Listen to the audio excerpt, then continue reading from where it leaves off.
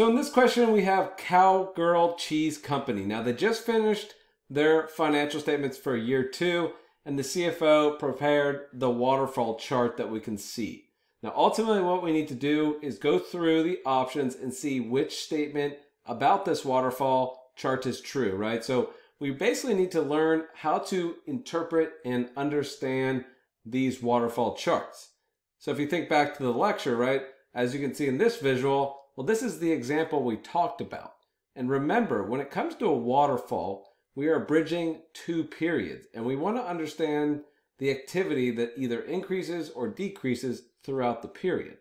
So use this one as a guide, but I'm going to focus on the waterfall chart for Cowgirl Cheese Company.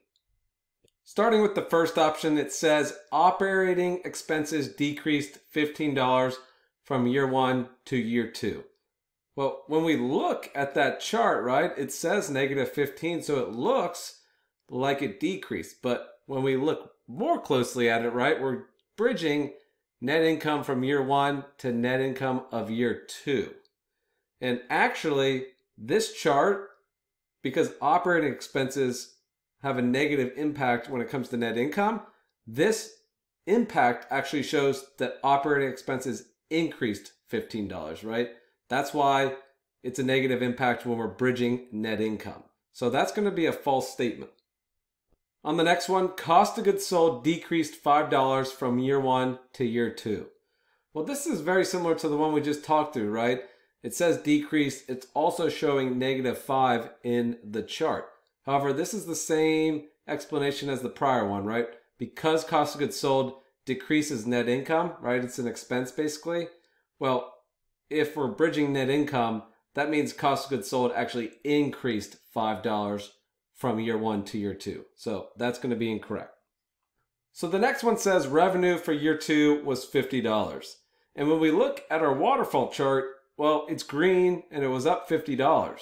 And revenue, if it increases, has a positive impact on net income. So yes, revenue increased $50. Now, does that align with the statement? Well, it could, only if we had $0 of revenue in year 1. But the question tells us that revenue was not $0 in year 1. So we know that that's going to be incorrect here, right? It would have to be something other than $50 in year 2 to have that $50 increase. On the next one, revenue increased $50 from year 1 to year 2. Well, this is exactly what the waterfall shows us, right? We had a $50 increase, and because, again, revenue increases or has a positive impact to net income, that's why it's green and showing a positive 50. So revenue increased $50 from year 1 to year 2 is going to be the correct answer. So just to wrap this up, I want to share the comparative financial statements for year 1 and year 2 that were used to create this waterfall chart, right? So here's the financial statements. Go ahead and take a look, compare it to what's in the waterfall chart, and you'll see how the waterfall chart was created, right? It's important to understand this, interpret it, and understand why somebody would want to create a waterfall chart.